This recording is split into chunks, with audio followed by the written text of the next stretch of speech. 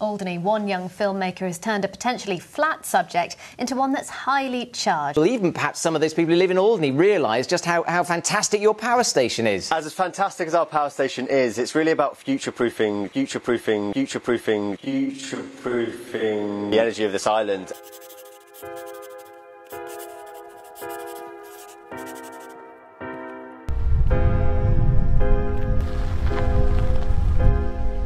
You may remember a few months ago I made a video about the Alderney power station.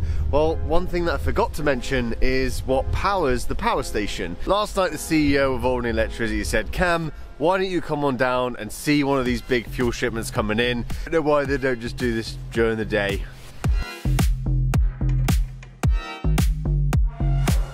I'm the harbour master. The pilot's happy with the situation. We're as prepared as we can be. If I go overboard, this is going to go off automatically. Don't pull this, stay on the boat. Any incidents of getting on board a boat before? Strong weather, strange weather to deal with, but we just got to trust the crew. And so Nigel, what did you do? I'll be driving the boat that puts Rick onto the fuel tank. This sounds like a major operation. Yeah. Cameron, we're going to make a move. Fantastic, let's do it.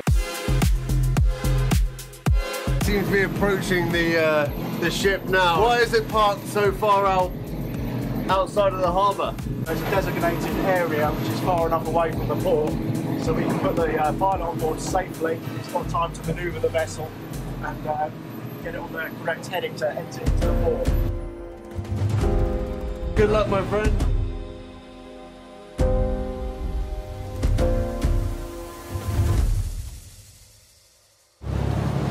Wow.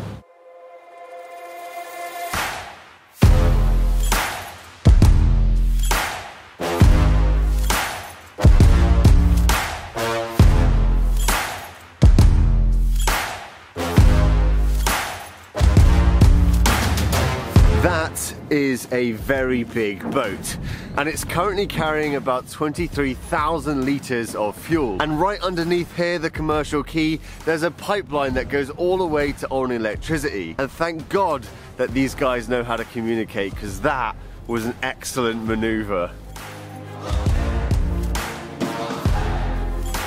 What do you guys think about the renewables sort of program on this island? It needs to start, doesn't it, at some point? Plenty of sun and wind. I mean, you guys don't have to come out and do this then? Exactly. not as often, yeah.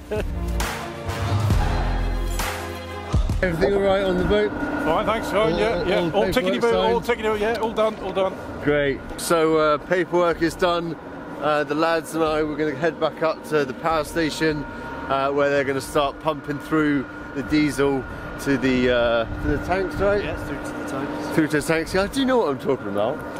A little bit, just a little bit.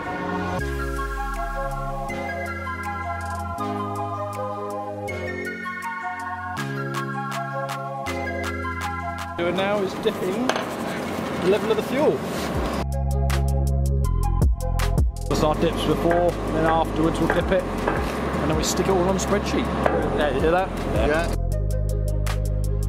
So, James, tell me a little bit more. How often does that boat come in? 4 or 5 times a year, depending upon where we are in the tidal cycle. We are reliant upon fuel supplies coming in from the UK or from Europe.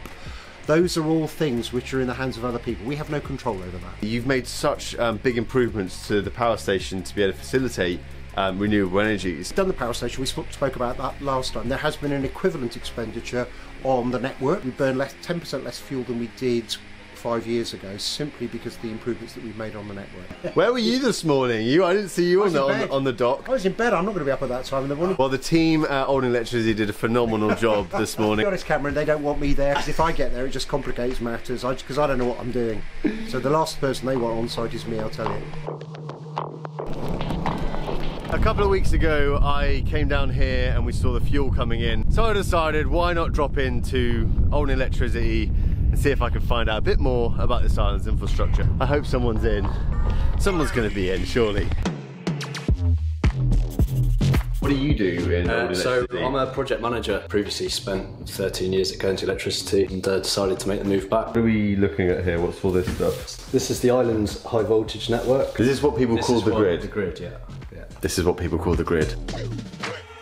this is a lot more recognisable. Here we can see all of the cables. Most of them are buried now, some of them are still overhead lines. Well, it's a beautiful day, so we might as well go and have a look at some of these substations. Let's do it.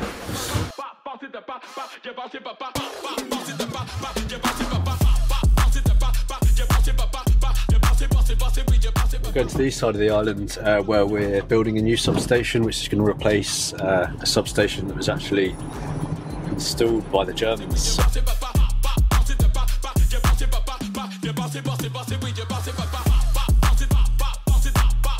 Some of the equipment in there is actually from that time. We've built this.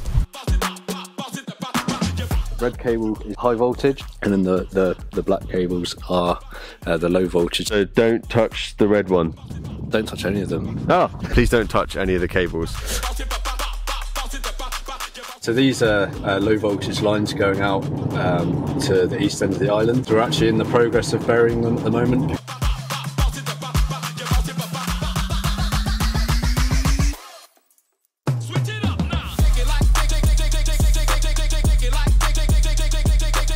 We're down near Longy. You said there was a few substations that are a bit out of the way? Yeah, so we've got one like hidden in the trees just up this road. Oh look, there it is. Is that another one in a... It's in the German bunker, but it's all new. We just used the space to put a substation. That's another one inside a German bunker? Yeah. Wow.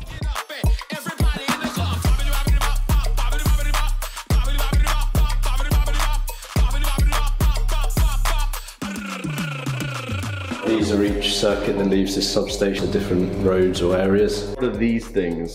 So this is fuses, so each cable is protected by fuses. That is basically what's in my house, but on a bigger scale. So fuse in your plug's 13 amps and these are 160.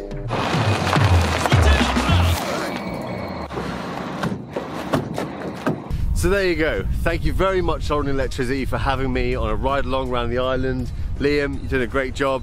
James, thank you for getting me down to the harbour so early. And ladies and gentlemen, till next time.